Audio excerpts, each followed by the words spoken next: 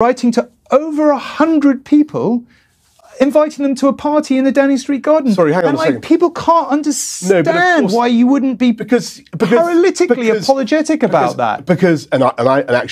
I was at the time. If you remember what happened. But now you're saying, it wasn't a big deal, I shouldn't have apologised. Well, if you look at what we were in this newsroom with arrows saying, walk round this way. And so were we. We were outside. So were we. Agonisingly sticking with one person. Well, you weren't. You were inviting 100 people to the garden. It's madness. But that was outside. I really, really don't think that those officials thought that they were setting out to break the rules. But they were breaking the rules. They thought that they were doing something. They were working round the clock.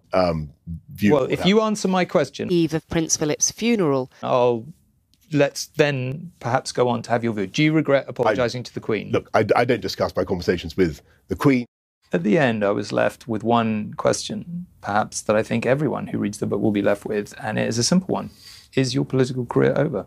My chances of returning to politics as